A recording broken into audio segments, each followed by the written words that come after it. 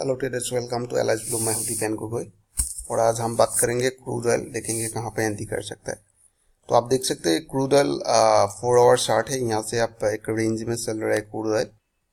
तो next target 4200 है, तो यहां तक नेक्स्ट टारगेट है यहां से, राइट। तो यहां पे देख सकते हैं एक मैंने रेजिस्टेंस लाइन डाला था प्रीवियस पहले। तो यहाँ से आप देख सकते हैं यहाँ पे इसको ब्रेकआउट किया। अगर इसको ब्रेकआउट करके सस्टेन हो गया प्राइस, तो नेक्स्ट टारगेट 4200 का आसपास रहेगा, राइट। तो इसलिए हम देखेंगे अभी 15 मिनट चार्ट में कहाँ पे एंट्री कर सकता है।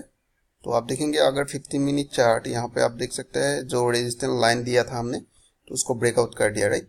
तो ब्रेकआउट करने के बाद मुझे लगता है अभी थोड़ा बहुत रिट्रेस कर सकता है। तो अगर रिट्रेस करे तो पहले जो इसका जो सपोर्टिंग लाइन एक दिया था मैंने, रेजिस्टेंस लाइन अभी सपोर्ट हो रहा है, तो एक रेंज हो गया, ये हो गया बफर जोन। तो यहाँ पे आप मार्केट फिर से ये सपोर्टिंग जोन से जोन पे आ सकता है।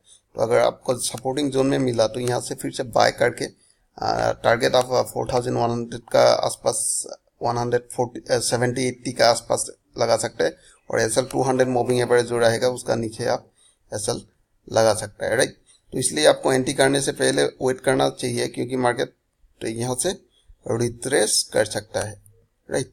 तो इसलिए हमें देखना है। और पहले आप देख सकते हैं ये जो मार्केट बिहेवियर को देखेंगे तो आप देख सकते हैं यहाँ पे जो मार्केट 200 मूविंग एवरेज के आसपास आया था, तो यहाँ से फिर से मार्केट ऊपर की तरफ चला गया। तो यहाँ से देख सकते हैं मार्केट हायर हाई बना रहा है, रिट्रेस किया और हायर हाई थोड़ा बहुत रिट्रेस कर सकता है। अगर रिट्रेसमेंट में मिला तो भी आप बाय में एंट्री कर सकते हैं, right? So I hope you enjoyed this video. If you like this video, please like and subscribe. Thanks for watching.